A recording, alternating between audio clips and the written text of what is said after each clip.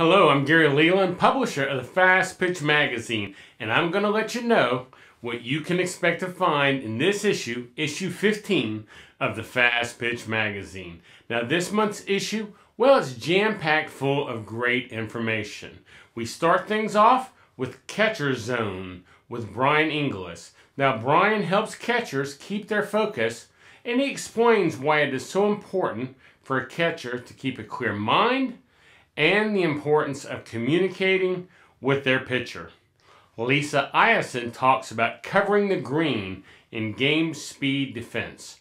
Lisa shares her take on the responsibility of an outfielder. She also reassures outfielders that they are just as much a part of the game as an infielder. And in this month's issue of Softball Academy, Mitch Alexander shares his experience with a training tool, and it's called the Sling Pitcher. When we sit down with former Olympian Christy Ambrosi as she answers our questions about her career and personal influences in our 10 questions. Bill Plummer's The View from Here. Bill talks about college teams that are playing fall ball. Our Fast Pitch Drill of the Month. Well, this month it's the blind tee drill, which works to increase a batter's concentration and test their muscle memory. This month, Dr. Sherry Warner talks about how critical footwork is in her article, Windmill Wisdom.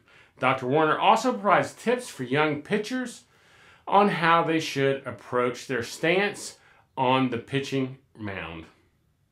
Coach Dalton teaches you how to get a base hit on a bunt, and then we join Charity Butler for hot hitting, linear versus rotation hitting. Now in Swag 101, Rob Cruz talks about in-game personalities, and then we sit down with Coach Mark for part 4 of his Types of Sports Parents as he continues to help coaches work and deal with different types of parent personalities.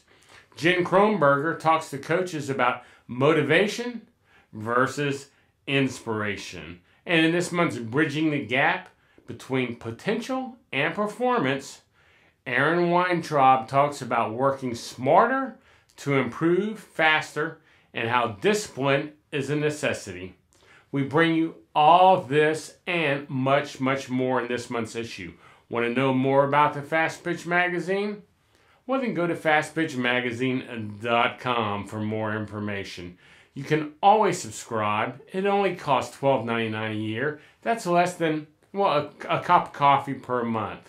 This magazine gives you a ton of great information for just a cup of coffee, or $1 a month to subscribe. Subscribe today at fastpitchmagazine.com.